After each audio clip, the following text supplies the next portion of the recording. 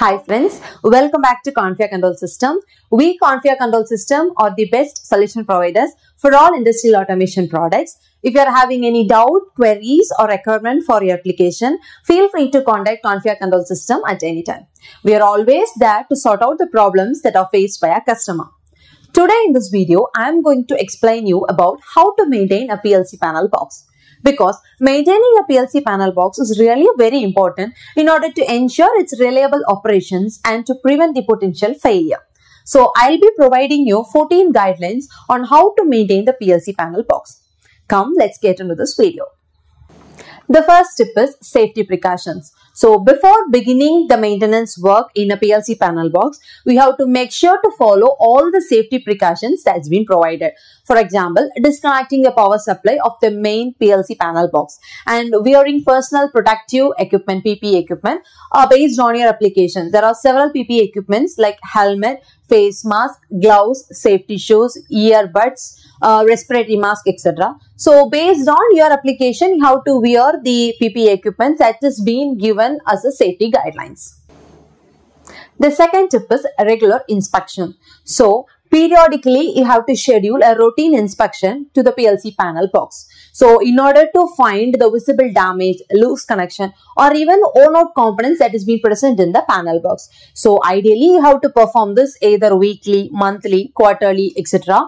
based on the usage of your particular panel box and in the environment where it's being placed. So, based on these two characters, you have to assign the schedule properly in any one of the form basis. The third tip is cleaning. You have to always keep the PLC panel box very clean. That is free from dust, debris and foreign particles. So, in order to clean the PLC panel box, you have to use either compressed air or else a soft brush to clean them gently.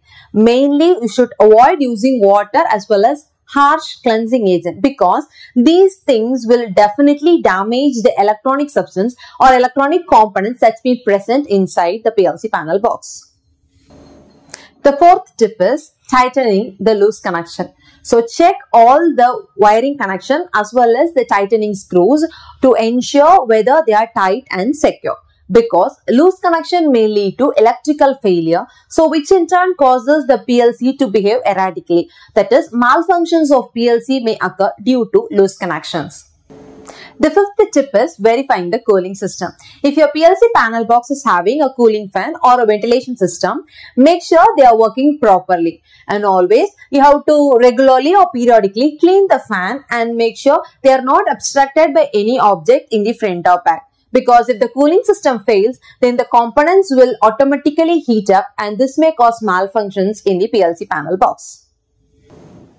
The sixth tip is verifying the power supply. So, always you have to check the power supply's integrity, especially during the power surge or during the electrical disturbance, because under such situation, voltage fluctuations may occur. So, you have to make sure the voltage that is entering the PLC panel box should not exceed the specified range or it should not go below the specified range, because if the voltage range varies, that may cause damage to the components that is being present inside the PLC panel box.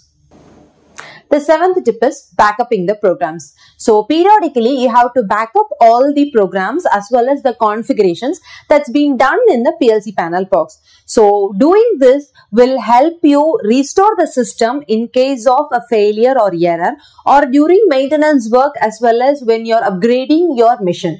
So, this will help to restore the system back.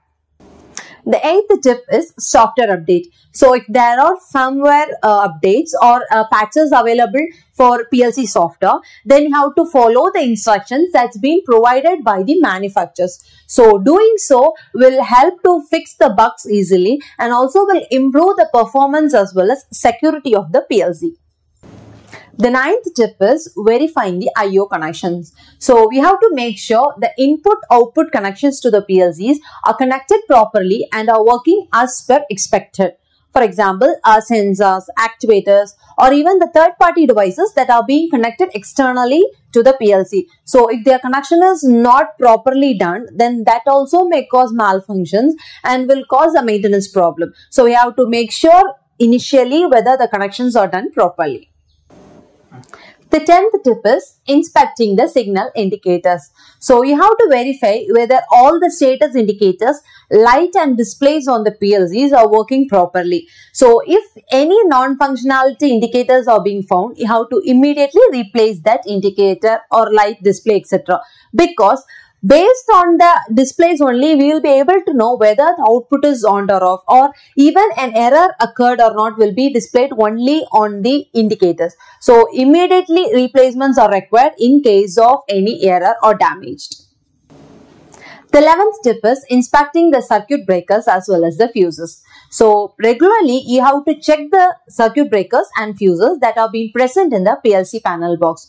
So if any damaged or blown out fuses being found, you have to promptly change that fuses or circuit breakers so that you can troubleshoot the causes in order to prevent the future issues. The 12th tip is environmental consideration. So we have to make sure that the PLC panel box is being installed in a safe environment, that environment which is free from dust, heat, humidity, oil and other corrosive substances, because such circumstance will really affect the PLC panel box. So when we are installing or placing the panel box, we have to make sure that it is free from the above circumstance.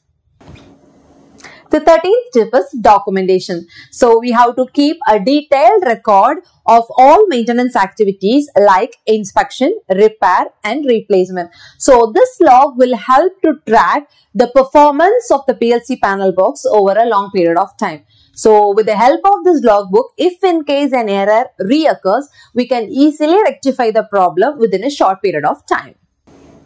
The 14th and the final tip is training and expertise. So you have to make sure that the person who is going to do maintenance of the PLC panel box should know enough knowledge or know how to handle the products that is being present in the PLC panel box, or else if required you can provide a product training to them, and in case of complex issues he can get the help or seek the assistance from a professional or outsource engineers regarding the maintenance of the PLC panel box. Also, remember that the specific maintenance procedure may vary depending upon the make and model of the PLC panel box. So, always you have to refer the manufacturer's documentation and guidelines for comprehensive maintenance operations. So, that's all the basic tips for maintaining a PLC panel box. So, if you need any maintenance engineer or any inquiry for your application, please feel free to contact Confia Control System. We Confia Control System also we provide the products, industrial automation products with 100% warranty and guarantee to our customers. Thank you. Have a nice day.